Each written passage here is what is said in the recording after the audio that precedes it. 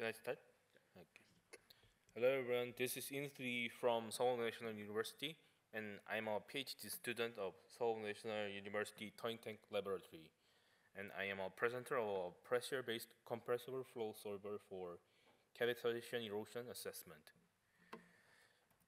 These are my contents. Firstly, I will introduce my research, and secondly, I will explain my numerical methods, and then test models, and I will talk about research and discussions and conclusions. First, introduction. Cavitation and erosion can cause harmful effects such as performance degradation and structural damages. Due to harmful effects, the prediction and prevention methods for cavitation erosion have been an important research topic in many decades. You can see eroded surface of marine propeller in here and dam slipway of them. A prediction method for cavitation erosion based on physical condition is required. So to apply the prediction method for cavitation erosion assessment to hydrodynamic machinery, validation for the prediction method is required, I think. And the cavitation is mostly composed of vapor or gas. So to simulate cavitating flows precisely, it is need to use a compressible flow solver. This is my objective. The assessment of cavitation erosion in an axisymmetric nodule using a pressure-based fully compressible cavitating flow solver. You can see the cavitation erosion test for the axisymmetric nodule and eroded target plate of Frank 2009. These are outlines. The pressure-based fully compressible cavitating flow solver and a prediction method for cavitation erosion assessment are introduced. And cavitating flows around a simple geometry are simulated to validate the numerical method. In this study, a hemispherical head-formed cylindrical body is used for the simple geometry. The cavitating flows in nodule are simulated, and cavitation erosion will be predicted. I will explain my numerical methods. For the governing equations, the Reynolds average continuity and momentum equations are used. For the energy equation, the temperature equation for multi-phase flow is used. You can see the details in here. Lambda effective means effective heat transport coefficient, and K means kinetic energy of fluid, and alpha means volume fraction, and CV means specific heat capacity of each phase. To simulate multi-phase flow, I use the transport equation of volume fraction mixture. S alpha compressible and S alpha cavitation in the right-hand side means source term due to compressibility and source term due to phase changes. Source term due to compressibility in this study can be written as follows. You can see the details and derivation of these terms in Miller et al. 2013. And psi means compressibility of each phase. This is cavitation model in this study. In this study, the cavitation model by Shinosawa is used. If you use Shinosawa model, you can write the S alpha cavitation like this, and CC and CB is also mentioned by him. Is model constant. For the model constant in this study, CC and CB equal 1 is used.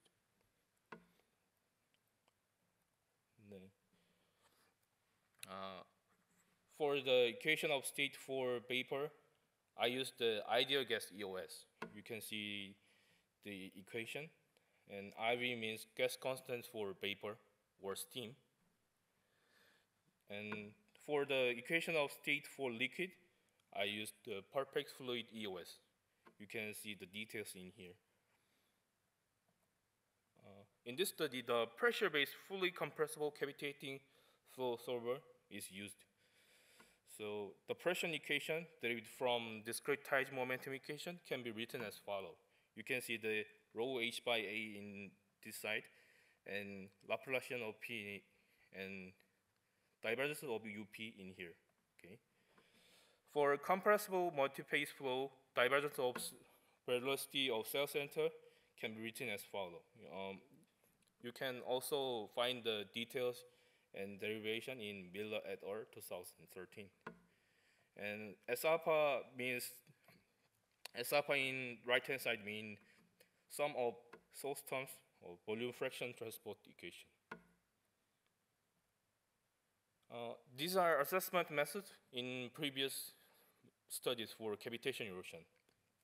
Lee et al. Argued that the potential power of macrocavity that forms the basis of cavitation aggressiveness. They proposed P potential power as function of volume of vapor and pressure and derivatives of those terms. But they use only dPdt to assess cavitation erosion. So, and Nomi et al. Proposed that the candidate formula of numerical cavitation aggressiveness, you can see the details.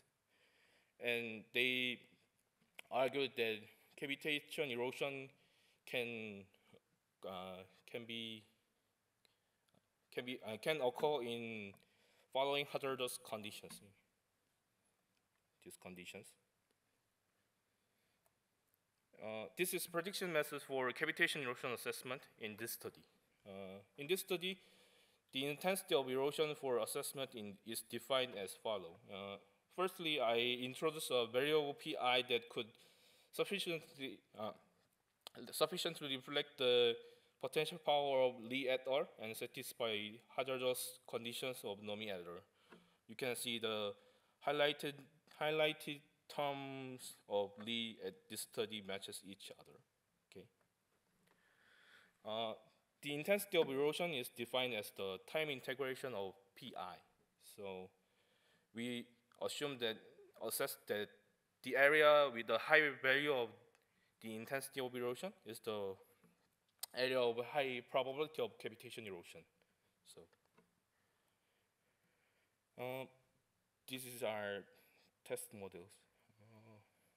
To validate the pressure-based fully compressible cavitating flow solver, the cavitation flows around the hemispherical head-form cylindrical body are simulated.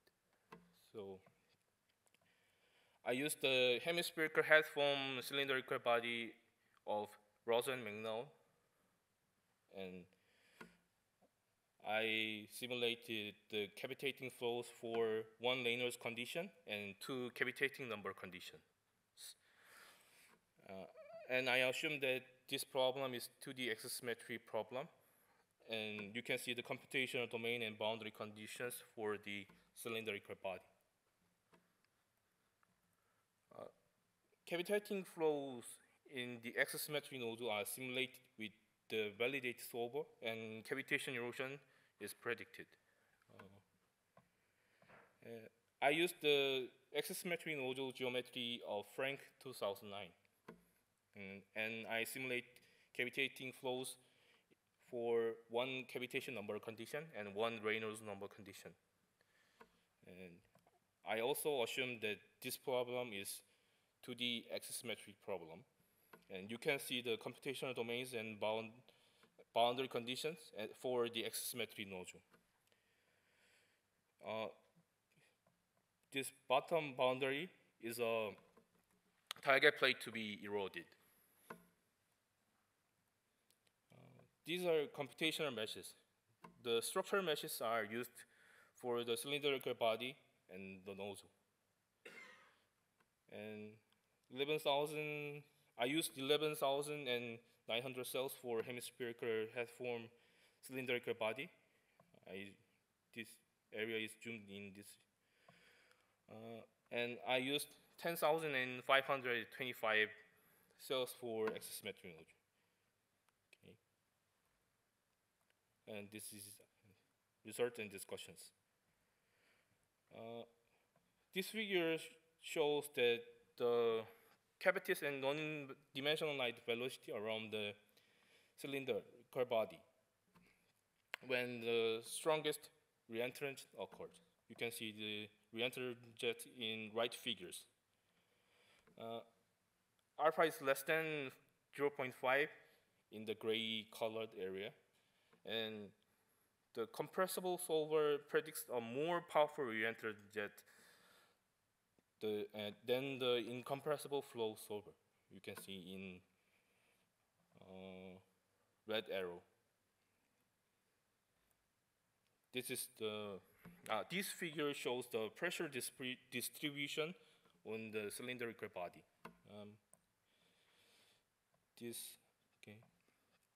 Black dots stand for experimental results of Rose and McNaught, and orange line stands for result of incompressible flow solver, and blue lines means the result of present study.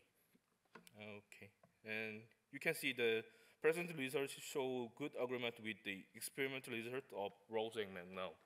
So the solver and numerical method present reliable result. But at non-cavitating condition, the result of incompressible and compressible flow solver show good agreements. But at cavitating condition, the compressible flow solver predicts reentrance more precisely than incompressible flow solver. And the stagnation pressure after cavitation closure of the compressible flow solver is higher than the incompressible flow solver. This figure shows volume fraction in the axisymmetric nozzle. At T equals T0, there is no cavities in the nozzle, and thereafter cavities that occurs near throat of nozzle becomes large. Okay. And these figures also show the volume fraction in axisymmetric nozzle. And then cavity detaches from the throat of nozzle. After detachment, the big cavities are divided into small cavities. And thereafter, the total volume cavity decrease, and all cavities is in the nozzle vanish. And this cycle is repeated for solution time. Okay. This figure shows the maximum pressure in the nozzle. And the maximum pressure is investigated during solution time. And the intensity of erosion in this study is the function of pressure. So I investigate maximum pressure. At the target plate bottom, a region near R equals 23 millimeters shows high maximum pressure. Okay. And this figure shows the maximum DPDT in the nozzle. Maximum DPDT is also investigated during solution time. At the target plate bottom, the region of R equals 19 to 21 millimeters, and near R equals 23 millimeters shows high maximum value of DPDT. This figure shows the result of assessment of cavitation erosion. Blue line presents the numerical prediction of this study, and black line means the depth of penetration of experimental result, Frank 2009. I think the numerical prediction shows good agreement of the area with a high probability of cavitation erosion with the experiment. And you can see the local maxima of present result occurs in region near R equals 20 millimeters and 23 millimeters, where the local maxima of pressure and DPDT occur. Okay. This is some discussions. Location where the maximum intensity appears is in the present result is different from the location where the maximum depth appears in experiments. Okay. I think the roughness of surface of nodule will change due to penetration in experiment, but the changes roughness is not implemented in this numerical method. The changes of roughness might lead to change of cavitating flows in the nodule, and the cavitating flow in the nodule are simulated as 2D asymmetry problem in this study. But however, the cavity might have affected by 3D flow. So the different cavity shape would cause different cavitation erosion, I think. Okay, this is conclusions. The pressure-based fully compressible cavitating flow solver and the prediction method for cavitation erosion assessment are introduced. And the cavitating flows around the hemispherical head-formed cylindrical body are simulated using compressible flow solver. And the present results show good agreement with the experimental result, and the numerical method present reliable research. The cavitating flow in the nodule are simulated using the compressible flow solver, and cavitation erosion assessed with the proposed prediction method. And the numerical method show good agreement with of the area with a high probability of cavitation erosion with the experiment. For the future work, I'm focused on future further developments for a cavitating flow solver and a prediction method for erosion assessment with the change of roughness due to cavitation erosion. Okay. Thank you.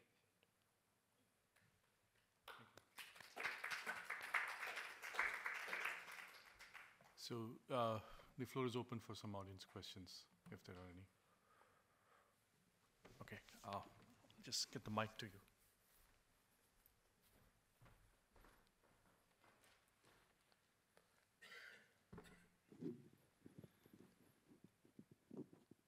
Thank you for your talk. Thank you. I remember you presented that this work was done in the context of Reynolds average Navier-Stokes equations. Is that correct? Okay. You used RANS? Yes. I don't remember how you described the turbulence closure. How did you deal with that? I use K-omega SST turbulence model. So in the future work, will you consider steady solutions, or will you consider eddy resolved simulation approaches? Can you say it again?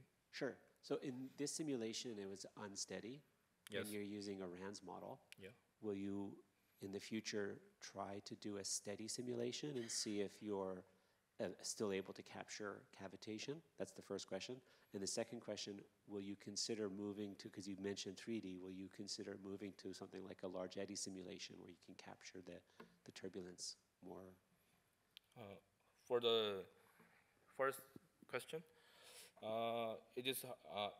it might be hard to simulate unsteady flows, steady flow solver. So because of the unsteadiness of cavitation, so I think it might be impossible. And for the second question, yes, I want to test I want to simulate using ARIES or DNS model, but they are so expensive, so it's hard to say yes. But I want to. Okay. I think it was Frank. Hi, Insu. Great presentation. If you could stay here actually. When you presented the results from Frank, do you remember what was your simulation time? So how many sheddings did you do for the erosion data? Okay. Just because I did some simulations and I noticed my results would get obviously better the more I increase my sampling time. So I saw that you have some scattering in your erosion results, so I was wondering if that might be the cause. Actually, the simulation was done in 1 second for solution time, and it might be 400 cycles for cavitation erosion, cavitation growth and collapse. Okay. Okay, that seems fine. I did some simulation of the same axisymmetric geometry. It was for, I think, half a second. But I did 2D simulations, and I had scattering of results similar to yours. But when I did a three-dimensional simulation with, I believe it was 20 degrees, and then I radially averaged my results, the results were much better and closer to experimental results. So that might be the cause of just what you say. So if you do a three-dimensional simulation, you just might get better results because you have more sampling points. Okay. That's it. Thank you for your comment. No worries. Any other audience questions? Okay, I have one question. Yes. Actually, this is quite relevant to this plot itself. The incipience or the start of cavitation typically is highly dependent on the inlet curvature, like the sharper curvature that you have, the inlet corner where cavitation is starting, that radius plays a big role in the start of cavitation. How did you arrive at that curvature? Is it something from the design that you validated with experiments, or is it something that you picked? And did you test for some sensitivity to that sharpness of that corner? Sharpness of the corner. Yeah. Actually, I feel it the nozzle throat. Okay. I feel it the sharp corner by R equals 1 milliliter. Actually, Frank 2009. Frank says the fillet. Okay. This is based on previous studies. Oh, it's based on the previous study. Okay, okay, fine. Forgive my poor English. No worries. Yeah. Okay, all right, thank you. Yes. Are there any further questions at this point? If not, let's thank the speaker.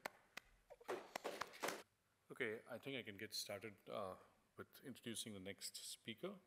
It's Joshua Brinkerhoff from the University of British Columbia at Okanagan.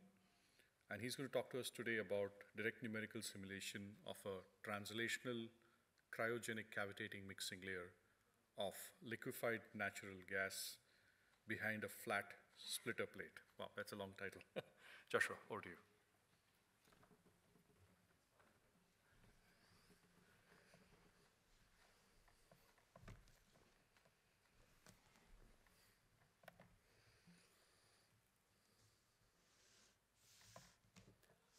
Thank you very much. Thank you for the introduction. I will be presenting this work on behalf of my postdoc fellow and former PhD student, Dr. Saeed Rahbarimanesh, who did the work. And I'm happy that this conference is going well. It's not like the Entropy Conference, which always seems to get more disordered every year. With that little physics joke, I'll give a brief introduction to my work. So cavitation, as our previous two talks talked about, is the formation of vapor bubbles in a flowing liquid in a region where the local pressure of the liquid falls below the vapor pressure and oftentimes is considered to occur under isothermal conditions. However, in cryogens, which are ultra-cold liquids, where they would be in a gas at room temperature but are kept at very cold temperatures to increase their energy density and volume, like liquid natural gas or liquid hydrogen, or also liquid nitrogen, cavitation can occur and undergo or is particularly sensitive to thermal effects. And so thermal fluctuations are important, and energy modeling, as the previous talk described, is important. Moreover, in cryogens, because the gas is so cold, it's quite dense, and so the liquid to vapor density ratio is small, which is often not the case under isothermal cavitation conditions. Moreover, the saturation conditions, the saturation properties of the material are sensitive to temperature, and so there's a quite significant temperatural variation in the saturation conditions, and thereby large slopes in the pressure-temperature saturation curve. And this results in additional vorticity production mechanisms that can couple with vapor production and make the cavitation more complicated. Obviously, in turbomachinery, cavitation is important to understand in order to understand the interactions with erosion and other deleterious factors that we don't want to occur. The features that we're interested in oftentimes relate to small incipient cavities that are present with a short residence time, although there may also be attached sheet cavitation, such as partial or supercavity cavitation, where the attached sheets remain attached to the wall and either in a steady or an unsteady sense. And then there's a shear cavitation where we want to understand the interaction of the phase change process with shear instabilities or the creation of vortical structures in the flow. And that's also an unsteady process. And then add to that what happens when the fluid is a cryogen. So that's the kind of introduction and motivation of today's talk. We talked already about, in the previous talks, the impacts that cavitation has, so let's move on. Liquefied natural gas is an alternative fuel that has some interest, especially in large, heavy-duty commercial applications such as trucks, trains, and ships. British Columbia, which is the province in which I live and work, has large resources of natural gas. It wants to export that natural gas to markets in Asia to displace coal being used for power generation and also use the liquefied natural gas in transportation applications. So on the far right, there's a company in Vancouver called Westport Fuel Systems. They build liquefied natural gas engines for trucks and other large equipment. On the bottom right, ferries that move in and around the islands on the west coast of BC we operate 3 LNG-fueled Salish class ferries, and so these operate with liquefied natural gas fuel. Liquefied natural gas is predominantly methane, mostly methane. There can be other higher hydrocarbons. There can be CO2 and nitrogen as well. The characteristics of liquefied natural gas is that it's stored at less than negative 162 degrees Celsius at 1 atmosphere. It's stored at that very cold condition to increase its energy density. It's 600 to 1 versus methane at 1 atmosphere. And that's better than compressed natural gas, which would be 275 to 1. When used in diesel or marine fuels, it's lower emissions. Obviously, it's not zero emissions, but it significantly reduces particulate and sulfur dioxide emissions, and so that makes it advantageous. It's stored and operated near the critical point or near the saturation condition, which means it's subject to cavitation as it passes through check valves, pumps, and other pieces of equipment. And so cryogenic phase change of the liquefied natural gas in turbine machines and other flow components is relevant. We wanted to develop and validate a robust and efficient CFD tool that can study transition to turbulence, turbulent flow features, and cavitation in cryogenic fluids. The focus, of course, is LNG, but it can be expanded on to look at other fluids as well. And the motivation here was to investigate the interaction of phase change processes, thermal effects, shear layer instabilities, and flow unsteadiness within the problem. And so to understand these, we needed to take a step back and look at specific questions and assumptions embedded within existing cavitation flow solvers. To do this, let's just remind ourselves about the most common cavitation models. So they're maybe in 3 categories. Interfacial dynamics models, where we model the surface tension forces at the liquid-vapor interface and we add source terms to the momentum equation. Density-based cavitation models, where we have an equation of state formulated for the density field in terms of pressure. And then we solve additional transport equations for vapor fraction, and the vapor fraction is coupled to the pressure through a correction procedure. Or the transport equation-based models. And those were the previous 2 talks employed TEM, so-called TEM approaches, where you use an actual cavitation model. And these cavitation models are developed based on a bubble 2-phase flow approach, looking at the growth of cavitation bubbles following Rayleigh-Placet equation, and they solve separate transport equations for liquid and vapor phases with additional source terms required for condensation and evaporation. And those source terms required an estimate for the initial distribution and diameter of bubbles within the flow. But that's challenging to understand in the context of cryogenic cavitation, where bubbles tend to be a lot more fine, a lot more uniformly dispersed, and it's very difficult to measure their size and their distribution within a cryogenic liquid. And so for those reasons, we wanted to move away from a transport equation-based model. as described here, where we have vapor regions being assumed to have these clusters of bubbles of various sizes.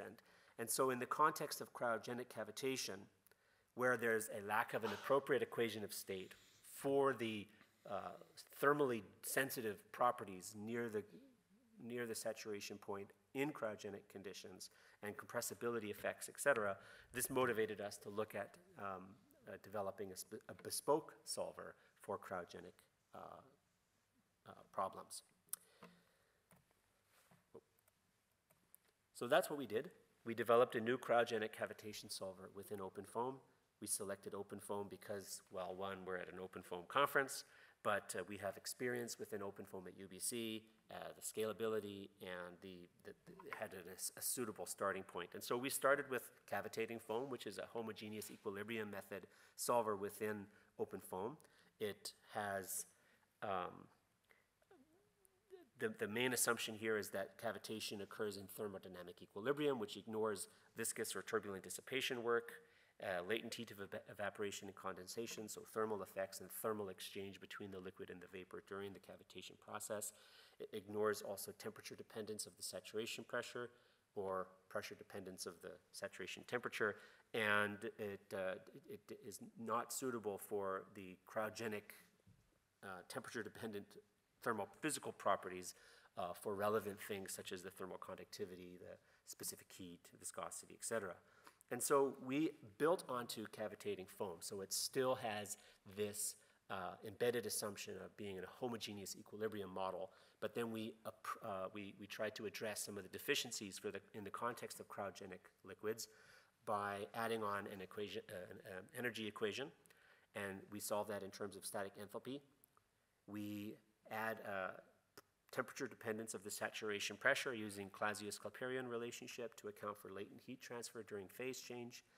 We couple the cavitation model or the flow solver to the temperature and enthalpy fields to account for to calculate the phase fraction. By doing that, we modified the pimple loop, and then we have a generic thermophysical models to account for the fluid property libraries. We implemented some for natural gas, for liquid nitrogen, for water, and now we're moving on to liquid hydrogen.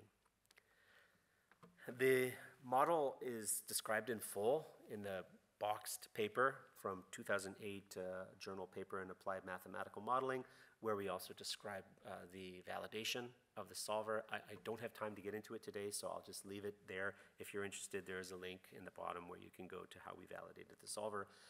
Essentially, the validation was for liquid nitrogen cavitation in Laval nozzle and also in circular orifice. These are the governing equations that we solve. So we have a mixture density and continuity equation, the first two equations. Then we solve a mixture pressure and momentum equation. And you'll notice terms there with capital L, which is the latent heat, which is important to capture for the latent heat exchange during the cavitation process. We have our energy equation, which is in terms of the mixture enthalpy, and then the cavitation model itself, which allows for us to capture the phase change and the fluid properties in terms of a mixture of liquid and vapor fluid properties. To account for the temperature dependence of our thermophysical properties, we extended a Janov model. This is for CP variation with for methane liquid and vapor species. So we have two polynomial functions, each for fourth order, for a high and low temperature range.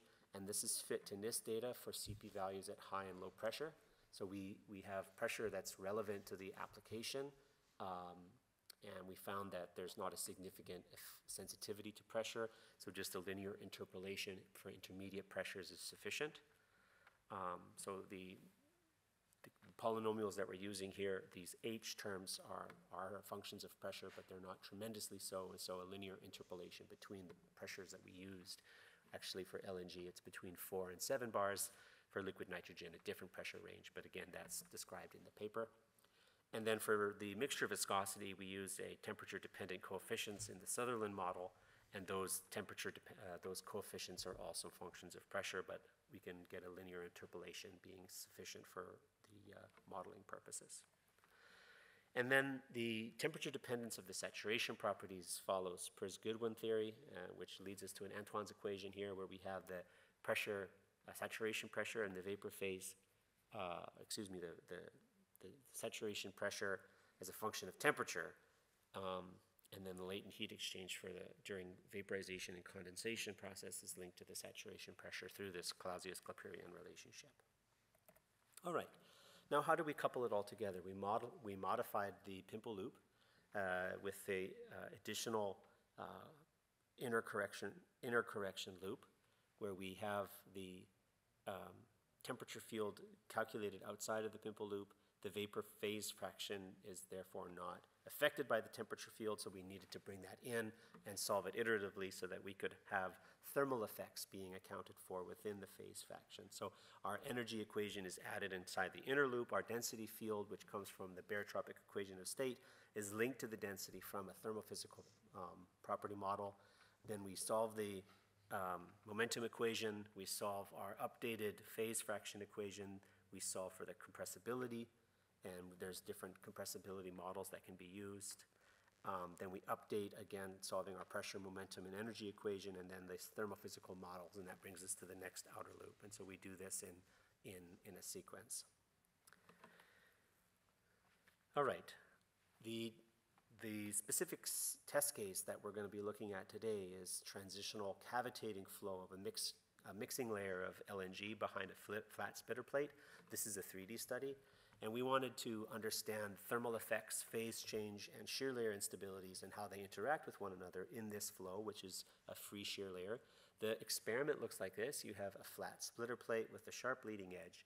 On top, you have a high velocity flow, on the bottom, a low velocity flow, and then the two flows are allowed to merge. And of course, you have a shear layer that gets created, and the shear layer undergoes instabilities that result in vortex creating of von Karman vortex street, their breakdown into small three-dimensional structures and turbulence, and then at the same time, cavitation occurring within the cores of these vortical structures. It's based on an experiment from Elishman et al. The experimental apparatus and some images that they captured are presented down below.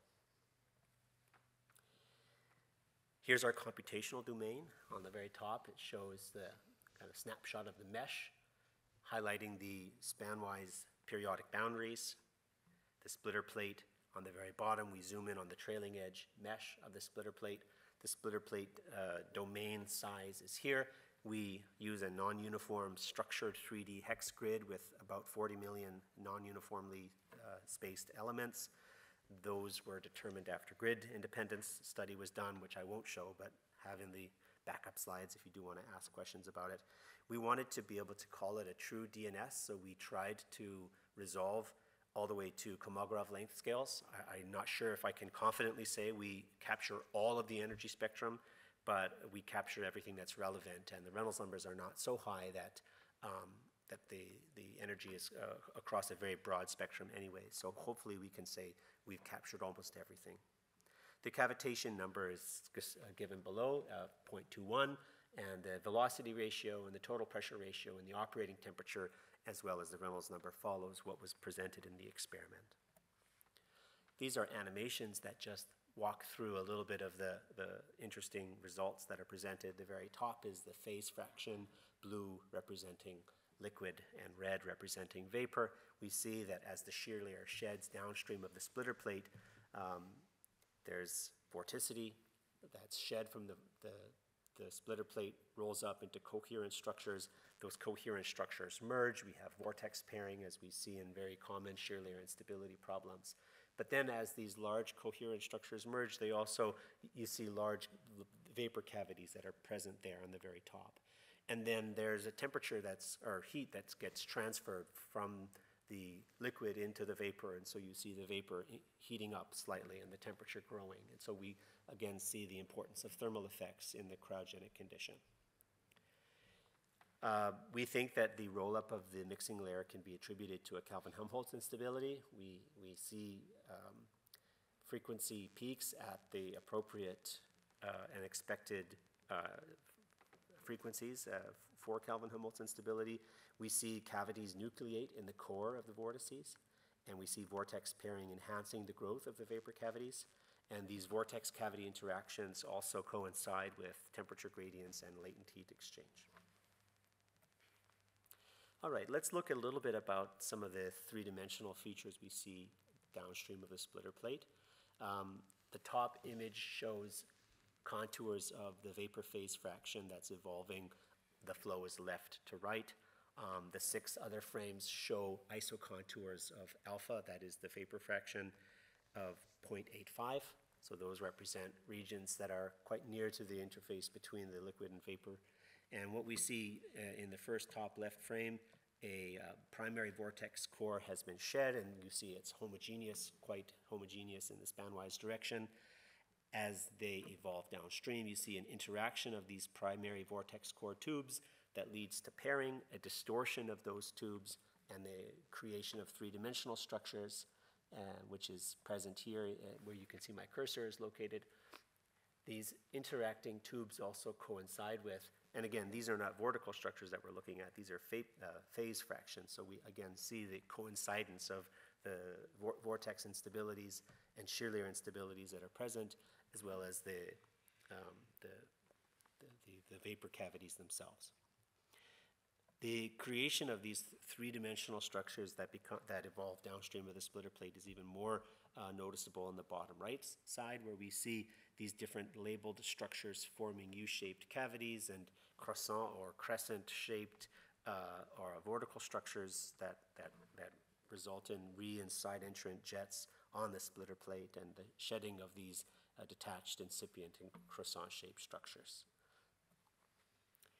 This shows again that more or less the same times, but highlighting the vortical structures by plotting in red isocontours of Q criterion, and in white, the same as in the previous slide, isocontours of the vapor fraction of alpha equal to 0.85. And just kind of walking through, there's a lot on the slide, but the cavity tubes pockets we see interact quite extensively with the vortex tubes. There's the distortion of the trailing edge vortex tubes that forms primary hairpin-shaped vortices. These primary hairpin-shaped vortices then lead to secondary motions and secondary hairpin vortices. And there's improved coherency of these as they interact with one another, and then interact as well with the distorted cavity clouds. And there's this coincidence of the vortical structures and the formed vapor cavities as well. I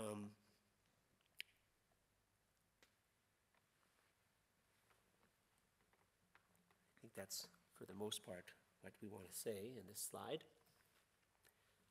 This presents alpha, so vapor phase fraction, temperature, as well as velocity magnitude viewed from the top at the later times, where we see temperature head, or the head of these vortical structures at a slice right through the center of the splitter plate. And we see a high temperature region that expands into these horseshoe-shaped cavity structures, and these high temperature zones and the growing cavities coincide with the regions of temperature, thermal exchange between the vapor and the liquid. And then in the velocity magnitude, these coincide with accelerated liquid passages that form through the unstable vapor regions. And so there's this strong effect of the three-dimensionality, where the Kelvin-Helmholtz instability mechanisms under the secondary flow form these spanwise gradients, and there's this large distortion as a result of the vapor cavities. We wanted to characterize some of the spectral content of the flow, and so this led us to look at the power spectral density at certain probed locations downstream of the shear layer. We did a supplementary two-dimensional study to compare the 3D DNS to the 2D shear layer, and in the top blue line is the cavitating mixing layer in 2D, and the red one is in 3D. And then corresponding on the bottom is the spectra for both. And they especially just point out the orange line. Well, the green one here is a low-pass filtered plot for the 3D, and the black one is for the 2D. So we can see there's actually quite a bit of correspondence at the main frequency peak, where we think that is associated with the Kelvin-Helmholtz instability of the shear layer. But then at the higher frequencies, we see that there's more energy associated with higher turbulent scales or vortical scales at the high frequency in the 3D flow, which is expected. We also see suppressed pressure spikes. If you look at the top, this is plotting pressure minus the saturation pressure in the 3D case, and these are balanced by local strong disturbances that improve the shear in the mixture regions. And we also have enhanced roll-up mechanisms in the 3D case that is a result of the three-dimensionality that's allowed to grow within the vortical structures, and that strengthens the idea that the shear layer instability, three-dimensionality is an important feature also in the evolution of these cavities as well. All right, so just to briefly summarize our results, we developed and validated a CFD solver for modeling cavitation in cryogenic fluids with the goal of gaining insight into the dynamics of thermally influenced cavitating flows of a liquid cryogen, in this case liquid natural gas. The focus in this specific case study was to understand the transitional cavitating mixing layer of liquid natural gas behind a flat splitter plate. The main observations involve the growth of unsteady cavitation, linking up with coherent vortical structures in a shear layer roll-up. The vapor cavities nucleate at the center of these vortical structures, and they evolve into large-scale vortical clouds through a vortex pairing. The vortex pairing, which is well understood, shear layer instability also links to the growth of these cavities. Temperature-based, the thermal effects are important. Thermal effects result in baroclinic vorticity and additional vortex dilatation, and that also impacts the shedding behavior of the vapor cavities. The temperature variations and the latent heat transfer, as well as local saturation pressure fluctuations, alter the vaporization and the condensation mechanisms. So we have a longer vaporization and thermodynamic delay, and thereby larger vapor production. And then also to comment, the three-dimensionality of the flow that we're capturing in this case helped us to understand the thermodynamic characteristics and the interactions between these cavities and the vortex interactions that then break down into turbulence. What we plan on doing next is to continue our investigation of transitional and turbulent cavitating flows in liquid cryogens. We want to develop and validate more VOF-based two-fluid mixture models because we want to use these in industrial applications with industrial collaborators, and develop complex equations of state, more complex than what we were able to accomplish here within the homogeneous equilibrium model, and then apply these to also look at non-Newtonian aspects of cryogenic fluids, and then to use it again for phase change phenomena and other types of applications, including microfluidics. So with that, I'll thank you very much for your time and be open for any questions. So yeah, we are open for questions from the audience. We don't have any online questions as yet.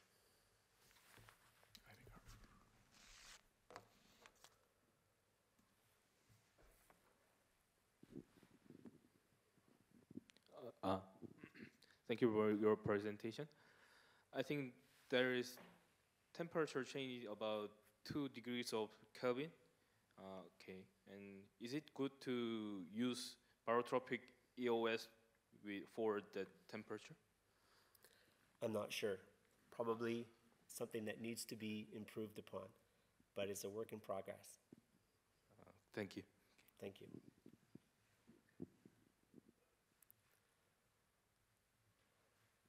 May I try one, please? Yes, if I dare. I am not sure that I followed everything in the presentation, so I may be asking questions that you already answered. So as Shiva will tell you, there is a difference between cavitation and flash boiling, and the effect that needs to be captured is the heat transfer across the gas-liquid interface. Are you doing something about it, or do you have ideas of how this could be done in the future? So we are trying to capture the heat transfer across the gas-fluid interface. We're doing that through solving energy equation and coupling it with our other equations. We have this modified pimple loop that adjusts these equations so that that can be captured properly. If your question is how would we modify these things to simulate flash boiling, I'm not sure. I haven't looked at that. But I think in that case, what we would be expecting is even more of an influence of latent heat exchange. And so maybe the approach that we've done here is suitable, where we have relatively small thermal exchanges between the vapor and the liquid, but perhaps needs to be revisited or explored in rapid phase transitions. Thank you very much. I think this is really excellent work, so thank you for presenting. Thank you. Yeah. Any more questions? Thanks. I just have a comment to what Herv mentioned with respect to flash boiling. I think because of the scale of your application, it's not as important as it, but when you go down to the microfluidic level, when the scales go down and the time scale of the flow changes, I think the heat transfer, which Herv mentions, will become really important, and that time HEM may not be the best way to go. You might have Yes, very good. Yeah. Maybe we should just take this bullet out of the slide and we'll be all happy. No, I think the bullet is important. It's just that, you might want to look at that interface heat transfer at that point of time. It's an addition to your model. Yeah. Absolutely. I think nucleation is an important and not well understood question, especially in the context of cavitation. My subsequent students were trying to explore more fundamental understanding of nucleation. Because again, the question is, well, where is the cavity going to nucleate? Or if you have a pool boiling kind of problem, where is the cavity going to occur? Oftentimes when we're simulating pool boiling, we initialize where the nucleation is going to occur. That's not physical. And in the case of my industrial collaborators, they want to know, if we spill a bunch of LNG onto the ferry, how is it going to boil? And then what's the heat exchange rate? And then where's the vapor? How much vapor is going to be created? And where's it going to go? That's what they want to know. Yeah. So thank you. Thanks. Thank you. Okay. Our next speaker is going to be the last speaker for this session. And he could not join us here physically, so he'll be delivering this talk online. Our next speaker is Mehrdad Kazemi from the University of Rostock. And he is going to be talking on scale resolving simulation of a cavitating bow thruster using OpenFOAM. Thanks. Hello, everybody, and I hope you are all having a good day here. So, my name is, first, can you hear me? Could anybody please confirm if you can hear me? Yes, okay. I can. Yeah, good. So my name is Mehrdad Kazemi, and I am a PhD student at the chair of modeling and simulation at University of Rostock. What I want to present to you today is a scale resolved simulation of cavitating bow thruster using OpenFOAM. So the content of this presentation are as follows. We are going to talk about motivation of this study, general information, geometry, SLH and DDS models, probing points, power spectrum diagrams, pressure time history diagrams, and time average force and momentum. So for motivation, as you know, majority of the ship aerodynamic simulation has been doing with RANs or URANs, and it has been shown that they have an error margin of about 5%. You can look at Tokyo CFD workshop for that. And for capturing unsteady loads such as could be caused by cavitation, flow separation, vortices, and etc. It is better to use a scale resolve simulation. And due to the big number or a huge number of the grid, when we use pure LES, we try to use a hybrid model of LES and URANs.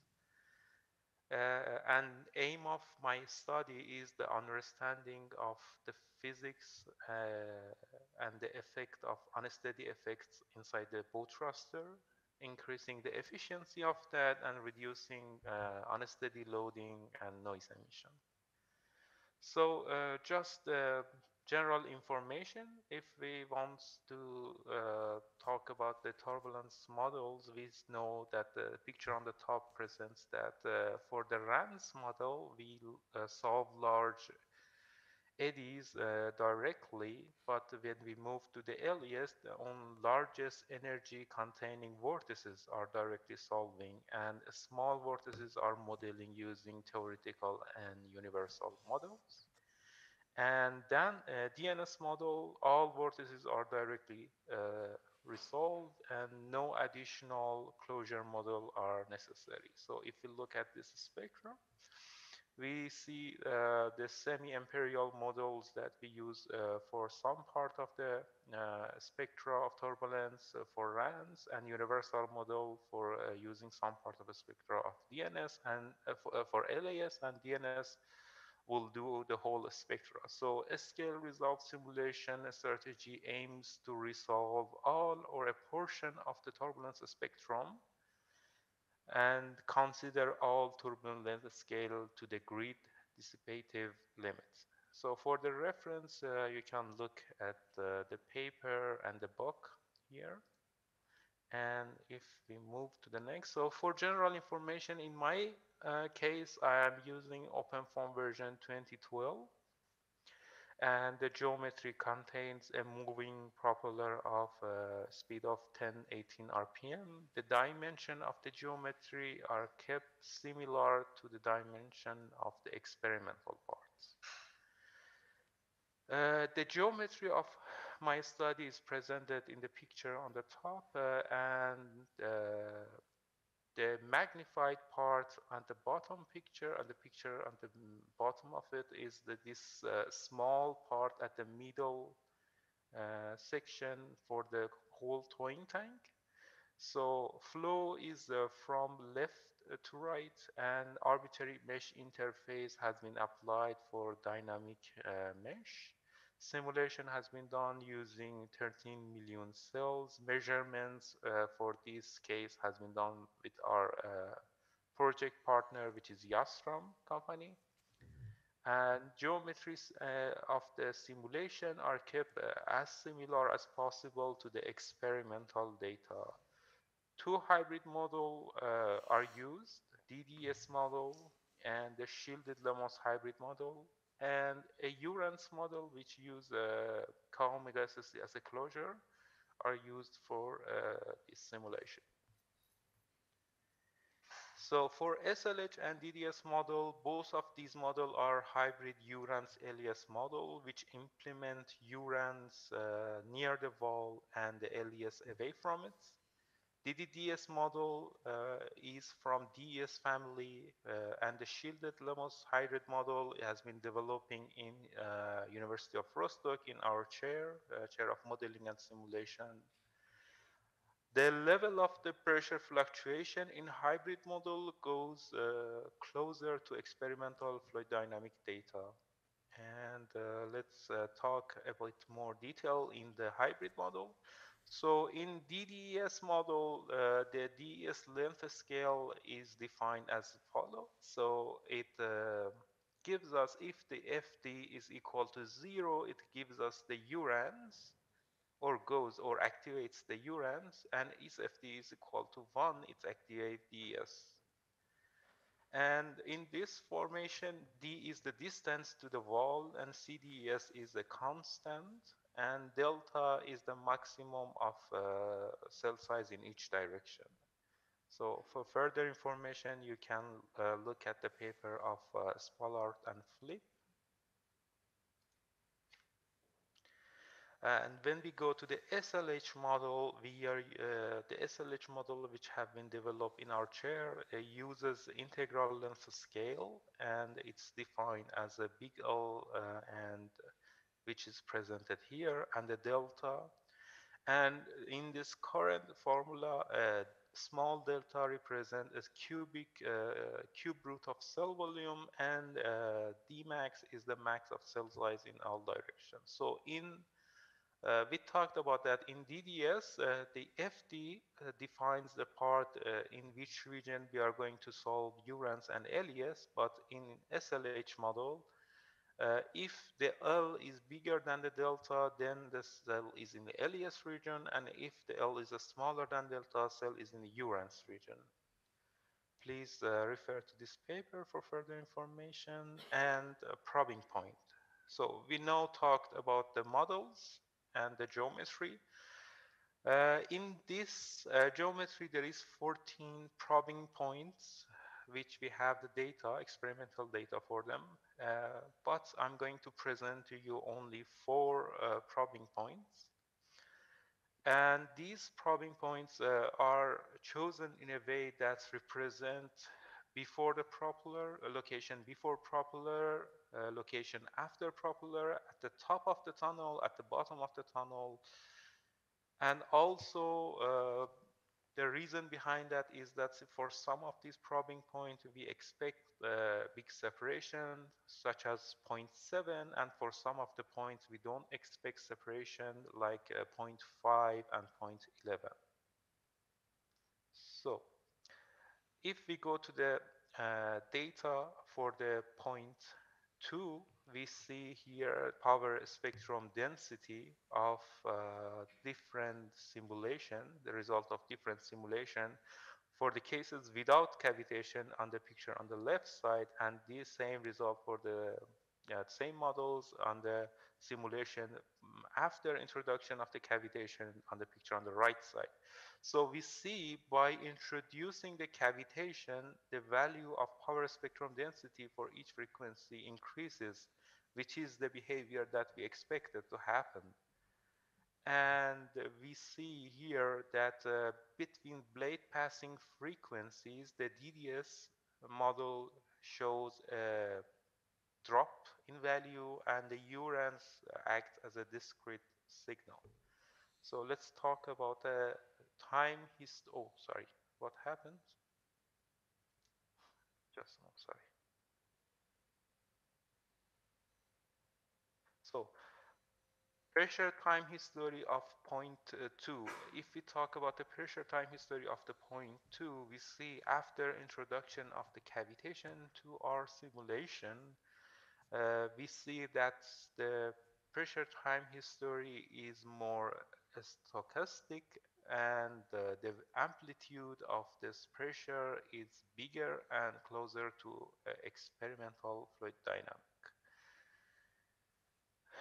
Now let's talk about 0.5. So 0.5 is before the propeller at the top side. It is the location that we do not expect a big separation at it. And the interesting phenomena or interesting behavior that happens here is that we see that DDS model, I'm talking about the picture on the left side, which is the simulation without the cavitation. We see the DDS model, which is represented with the blue line, is more or less similar to the urans model. And SLH model is behaving differently. So SLH model in the simulation without cavitation is presenting a better result, which is closer to the value of experimental fluid dynamic. But we see a discrete signal for both DDES and urans model.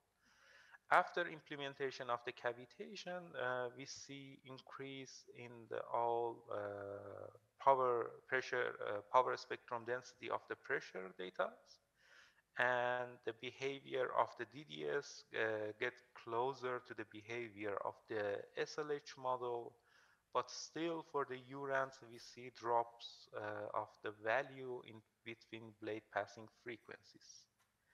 So, and we are going to talk about these drops in next slide. So, for pressure time history for 0.5, we see the same behavior that we have seen in 0.2, that by introducing the cavitation into our simulation, the value of the pressure are chaotic, getting more chaotic, and the amplitude of the pressures increases, and our values get similar or get closer to the experimental fluid dynamic values.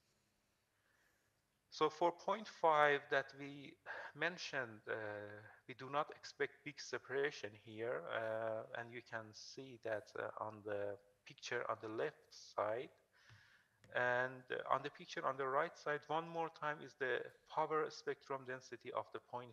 So one more time, if we look at it, we see that the DDS model, which here is with the green line, is similar to the Urans model, which is presented here with the blue line, and is quite different to the values of the SLH model, which is presented with the red line. So we think the reason behind this this is that in DDES model, LES part is not triggered at the point 5 because there is no peak separation. And because LES model is not triggered, the DDS model acts like Urans model. So both of them shows a discrete signal with huge drops between blade passing frequency. And SLH model, which is shielded Lomas hybrid model, works better and is activated. So the LES part in SLH model is activated here, even in the position without a big separation like 0.5. So if we move to 0.7, we see that the 0.7 is the location at the bottom of tunnel before the propeller. And in this point, we expected a big separation, and we can see quite different to what have been seen in 0.5. DDS model and SLH model gave the same spectrum, and the Urans model shows drops between blade passing frequency. And by introducing cavitation one more time, we can see that all data, regardless of the model, increase the value of power spectrum density, and this is what we expect. So if we go to the pressure time history one more time, we can see by introducing by introducing cavitation, behavior of the pressure gets more stochastic, and the amplitude of pressure increases. And but if we, however, we have seen that behavior of DDS model and SLH model is more or less the same in the 0.7 at the location with big separation. If we magnify the picture in the location of blade passing frequency, which the magnified picture is presented in the right side, you can see that a drop of this power spectrum density for DDS, which is the blue line, and we see a drop for DDS model between blade passing frequency. It's obvious for between blade passing frequency 1, 2, and 2, 3. And Urans shows a discrete signal, and the drop in Urans is huger, so we can say a magnitude huger drops for the Urans. But SLH remains more or less in the same level and gives the closer data to the experimental fluid dynamic.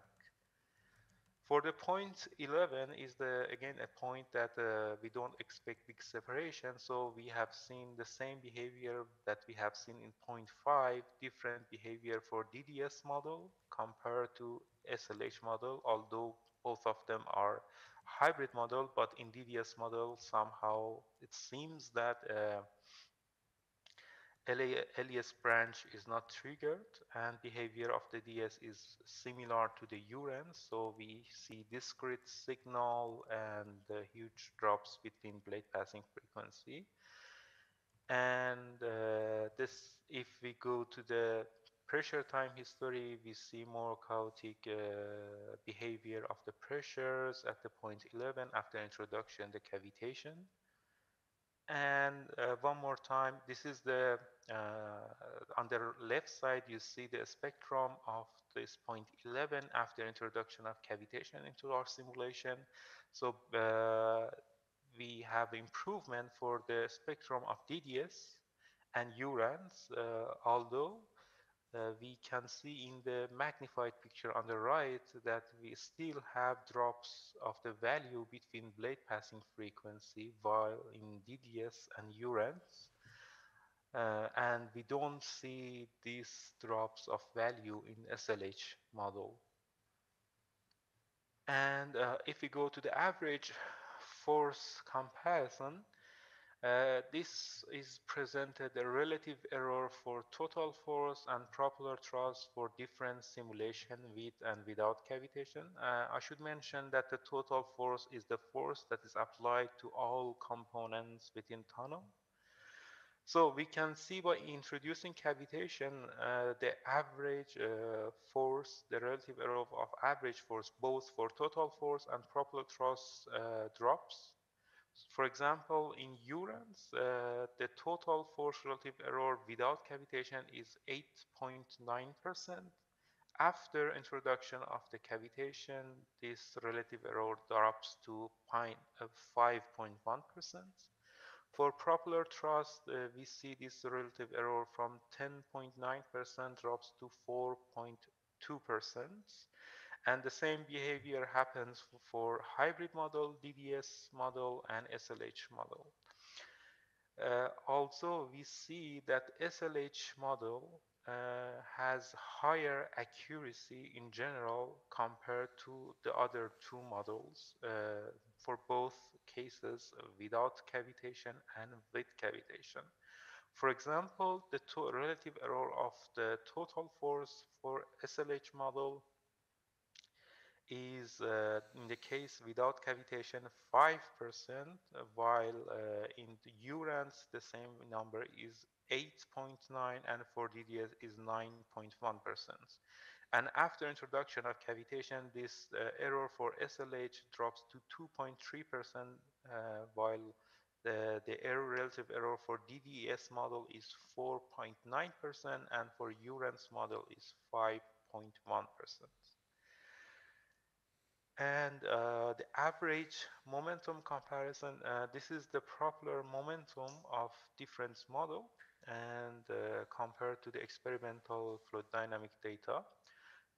Here we see a different behavior and here we see that after introduction of the cavitation or in the simulation with cavitation, the relative error of this propeller momentum increase slightly. So for example, in Urans, cases without cavitation have error of 1.5%, but after introduction of the cavitation, we have the error of 2.2%. The same happens for other two models, for DDS and SLH also.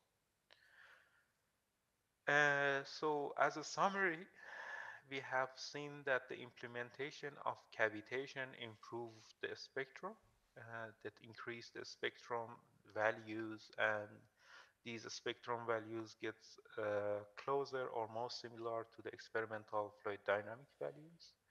We have seen that hybrid model shows a clear advantage over the Urans, while the Urans has discrete signal and huge drop between blade passing frequencies. We have seen that the implementation of the cavitation increased the accuracy of the result for the average forces. And we have seen among two hybrid Urans LES model, SLH performs better, and this is obvious in the points that there is no big separation. And lastly, we have seen implementation of the cavitation increase the stochastic behavior of the pressure and pressure amplitude. So that was all. Thank you all. So.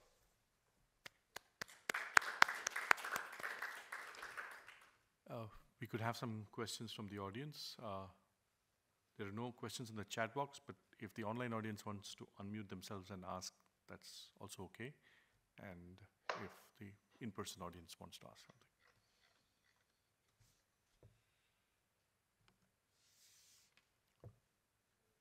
Any questions here on the floor? Okay, I have one question. When you compared these three models, the SLH model obviously was more accurate, but how much of a computational cost did you have to pay more? Or did you compare what were the computational efficiencies of the three models? Sorry for interrupting. Actually, the computation time for SLH model and the DDS model is the same. So it's like 2-3% more or less. It depends on the case. So it's not that big a deal in the computation time and computation cost. Oh, okay, thank you. You're welcome. Yeah. Are there any other questions at this point? Okay, if not, let's thank the speaker once more.